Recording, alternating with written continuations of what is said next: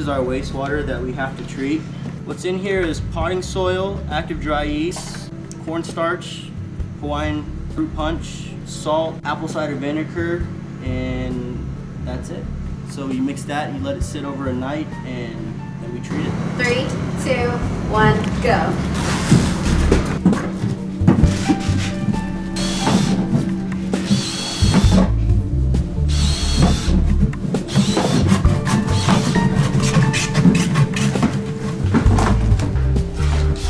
So the basis of our project is we are taking 10 gallons of wastewater that is pre-made the night before, and we're treating that water and we're filtering that water. Goal is to score in turbidity, which is how clear the water is, volume output, pH, dissolved oxygen, electric conductivity. You have 13 minutes and 38 seconds.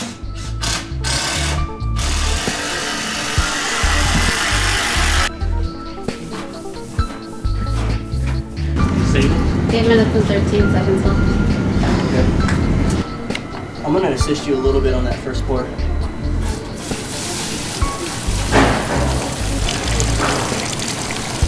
is raining out.